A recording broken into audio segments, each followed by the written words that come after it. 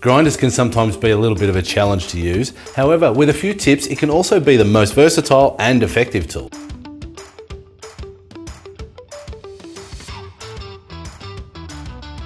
Before you get started, make sure your long hair is tied back and any loose clothing is secure. Always wear the correct safety gear and you should look something like this. Maybe something like this, or even like this. Now that we're wearing all the protective gear, it's time to look at what is around us and our setup. Make sure there's no flammable materials nearby. Ensure your workpiece is securely fixed and won't move while cutting or grinding. Always make sure you know where the dust, debris or sparks are going to go before you turn the grinder on.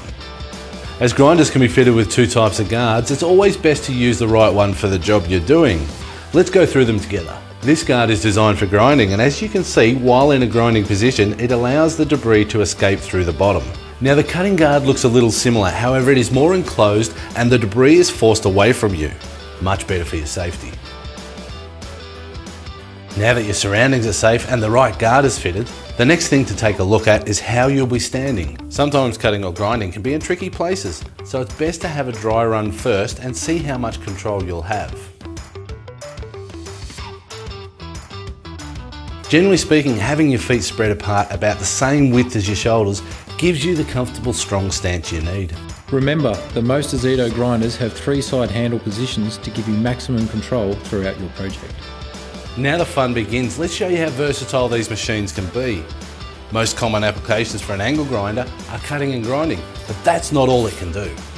By adding a flap disc, it can be a great aggressive sander.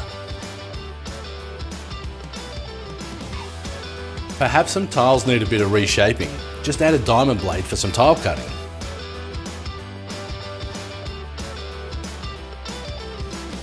Then there's other options like wire wheels and cut brushes, which are great for cleaning up all sorts of surfaces. And if you're looking for a different cleanup disc and a little less aggressive with less debris, a ceramic cleanup disc is also a great option.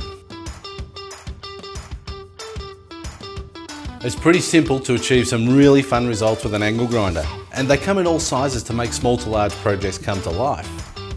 So keep safe, keep DIYing, and see you in the next video.